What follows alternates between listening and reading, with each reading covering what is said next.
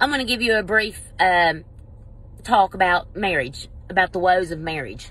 Like, you know, there's a lot of woes in marriage. Like, whoa! But I love my husband to death.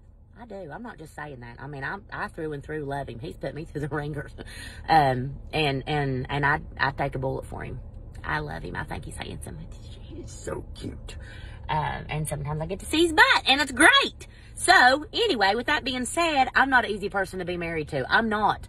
I mean, I can be America's sweetheart, and I can also be Cruella, as he calls me, one dia sometimes, or one demon. And that's okay. I get it. I do. I'm throwing myself under the bus. I'm an overachiever. I'm a people pleaser. I like things done a certain way. And if you don't do them that way, I got to go back and redo them. I'm working on all that. I really am. I'm not working on it at all. It's who I am, and he married me. So, it's just added bonus. He likes the spiciness. He does. He says it turns him on. He says, when you come in here, he said, you're so short and petite. He said, you just come in here. He said, when you're mad and you're upset, he said, and you think it's going to bother me. He said, I like it. Okay. Well, my husband can't keep up with nothing. Nothing. I mean, he once left our checkbook at a car lot in Maine and realized that as we're driving back to West Virginia, and he just called him up like, hey, drop it in the mail. What? You're going to wreck us one day, boy. That's what I told him. I said, you are going to cripple us one day. He once had this phone case that had his phone and his ID and debit cards. You know what I'm talking about? He was high rolling. And I told him, I said, you got to get rid of that. You can't do that. I said, you are always leaving your stuff. He's like, no, I'm not. I was like, this year alone, between the Rich Station and Advance Auto, I've been called a half dozen times because you've left your phone or your wallet there. He says, well, don't be mean about it. Daddy, I ain't being mean. I'm just trying to save us because one day, and that day happened. It happened. He was MIA the other day, and I messaged him, and I said, what are you doing? He said, we are on our way to get light switch plates. We who? Because this is my house as well, and I should be a part of this, and I want to pick them out. Because I need some dimmer switches. I needed certain things. I didn't know we was doing this today. You got a mouse in your pocket? He said, me and Dad. I said, whatever. I don't care. Whatever. I'm working. I'm busy. Go do whatever. Well, I forgot about it, so I guess it wasn't that big of a deal to me. I guess I was just being one demon. And he said, well, I'll send you some pictures. You're legit going to go send me some pictures of some light switch stuff? Okay. I never got no pictures. Hours passed. Forgot about it. Obviously, wasn't a big deal. So then, that evening, like I said, hours later, 5-6 hours later, his dad's FaceTiming me. So I'm expecting to open it up and his dad's face be there. No. No, it was my husband. And this is what he did too. Like, we connected. I'm looking at him, he's looking at me. And like, once he realized we're connected, he starts his show. He puts on shows. He takes his hat off. He's sweating too. And you all do that. Men do that. You all, because you think a woman will not get mad or jump you when you've been working. They say that, like, if you have done something and you're vacuuming and your wife sees you, you're not in trouble. That's not true in my world.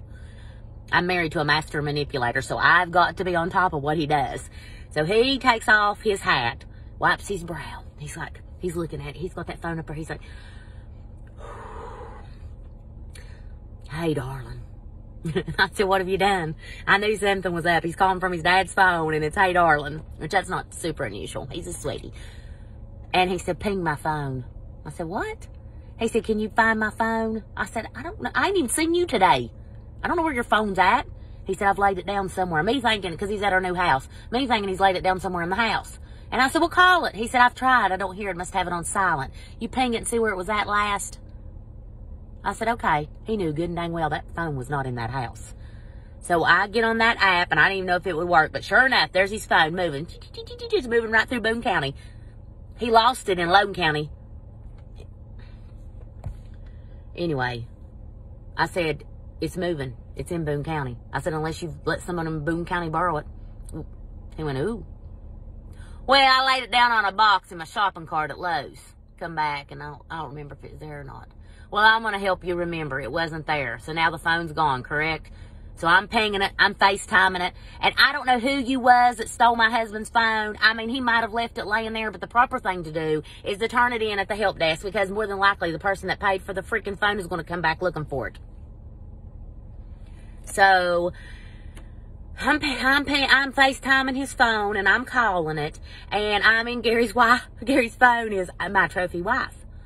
That person didn't even want to know what the trophy wife looked like. They just ignored me on my own device that I paid for.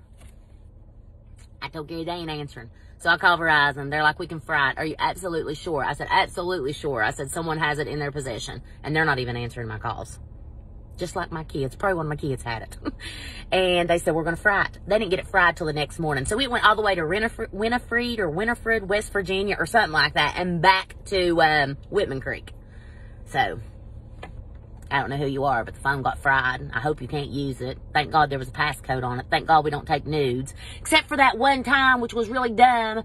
And then we deleted them. And then we got new phones. And like when your new information comes on your new phones, the pictures reappeared. And I'm like, oh my God, our kids are on our iTunes. And I was like, I'm gathering up phones, like looking through their pictures to see. So every time the phones update, I got to check their pictures.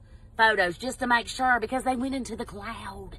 Stuff goes into the cloud and it's there forever. I mean, I got this same cell phone that got stolen when Gary like linked up to it. All my pictures come on there, and I've had the same iTunes account for like 10 years. Like all the husbands was on there prior to him. He got mad. He's like, what are you saving these pictures for? I said, honey, that was 3 flip phones ago. I don't know why them's on there, because they was in the cloud. Anyway. We went out to, okay, so I'm on the phone with Verizon. They said, you have insurance. I said, well, praise Jesus. Praise the Lord. How would you like to pay for that? Pay for what? Your deductible. Oh, man, I forgot about that. How much is it? $200, which I guess that's better than buying a new phone. But Gary hasn't even had that phone a year, and I actually bought it outright. I didn't do this, like, payment plan stuff with it. I mean, like, it was purchased. And then I think they send you a refurbished phone. I don't think that's a new phone they send you. But anyway, we got the phone. I called Gary back and I said, okay, I told you was going to put us in a situation. You just did. Phone got stolen. I couldn't help it, Wanelda. It ain't my fault. It is your fault. I said, and it cost $200. I said, your error just cost us $200, Gary. What do you want me to do, Wanelda? What do you want me to do? I want you to keep up with your shit, Gary Ray. Y'all don't. Today we ate lunch. This is what triggered all this today. We ate lunch with a couple of our friends, and yesterday Gary borrowed my debit card. He currently don't have one because he had to cancel his because of something similar to this, and he's waiting on his new one to arrive in the mail.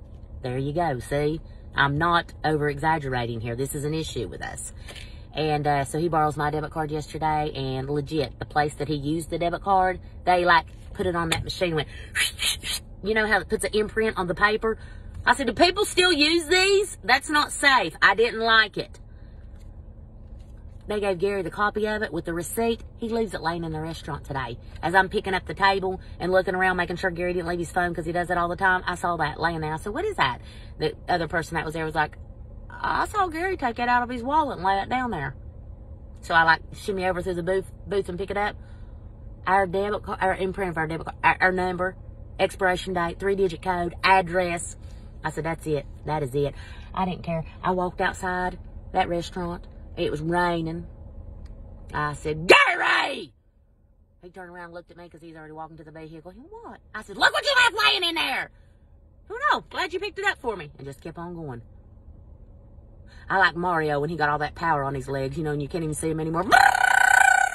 I come up behind him, and I just punched him in the side. I didn't really. I barely hit him in the side, and then I loved him up and tickled his back, and I said, boy, one of these days, I might be laughing right now, but when you cripple us, I'm going to cripple you.